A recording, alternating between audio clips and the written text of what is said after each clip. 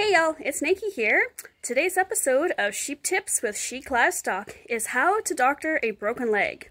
So the lamb that I'm going to be showing you, I'm not quite sure how he broke his leg, but we got home from work here this morning, and when we went out to do a check on the sheep, this little guy was running around with a break between his hock and his pastern on his back leg, closer to the pastern. So we've got him caught, we've given him a shot of painkiller, and right now we're in the process of doctoring him. So let's see what we're going to do here. Hi there. So, all we did was got a poodle noodle that has the hole down the center of it. We cut it in half, basically. And then we took the other half and we just kept trimming away until it fit nicely around the leg there to make a nice fit all the way around. And that's about as good as I think we're going to get it. And then we're going to take some vet wrap here. Actually, the one thing that we forgot to do is grab some paper towel because we're going to fit that to the inside of the leg. So, we'll pause this just for a moment.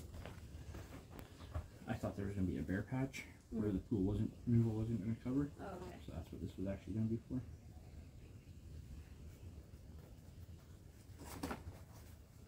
This little one. There, I'll show just what we're looking at here. So here's the break right there, as you can see. Sorry, little guy. So I'm just going to take this, wrap it up a little bit just to help prevent any extra rubbing. A little bit more cushioning for him. And then you want to make sure that your cast here, which is the pool noodle, goes from joint to joint, and then just seat cradles in there nicely. And then that we'll just snug in over top. And you want it to be snug enough that it's giving support, but not too snug that it's going to be cutting off blood flow and whatnot. We are pretty lucky. This is just one of our weather lambs, a market lamb. So although we want this to be a nice clean heel, if it doesn't heal 100% straight, that's not going to be a huge issue for us because, well, ultimately this is a market lamb. So we'll get another few months and probably another 50 pounds on him, and then he'll be going into the freezer this fall. But as always, we want to ensure that our animals have the best of care, that they're always in good health and pain-free living, stress-free life. So we do take very good care of them here. As do all farmers. As do all farmers, indeed. And if you just put the vet wrap up, covering the top a little bit, that'll help prevent dirt from getting down inside and causing an agitation, and just seals things up a little bit. And unfortunately, we don't have a foolproof way to stabilize the leg while we're doing this, so there is some level of unavoidable discomfort. And after we get this done, he's going to go into a smaller pen with some friends so he doesn't get too stressed out. But he's not going to be running around either. It'll help limit his movements a little bit.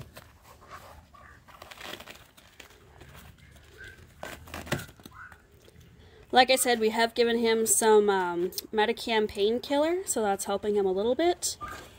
We'll be giving him some antibiotics to help fight any infection if there was any. We did get very, very lucky with this break. It didn't puncture the skin, and it was a clean break. It wasn't offset or anything like that. And then just as a little extra precaution to make sure this vet wrap doesn't unravel on us, we're using some medical tape, but duct tape would have actually been our preference. A little extra waterproofing. And we will be checking this again in a couple of days just to make sure that it's sitting properly, all of that. Another big thing we have going in our favor is it's a younger lamb, so its bones and everything are still growing, so he should heal up fairly quickly. But that's that. Yep. And we'll just show you him getting up so you can see how his movement will be.